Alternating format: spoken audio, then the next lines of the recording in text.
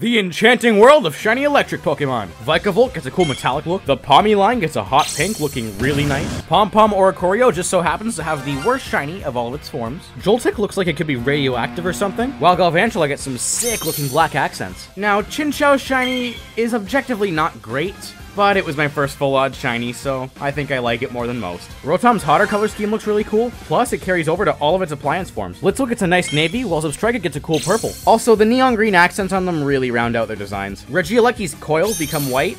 I mean, you probably could have done a bit better than that. The whole Shinx line gets a beautiful yellow color scheme. Helioptile gets a bold red, but for some reason some yellow parts stay. And for Heliolisk, they had to change the orange to yellow.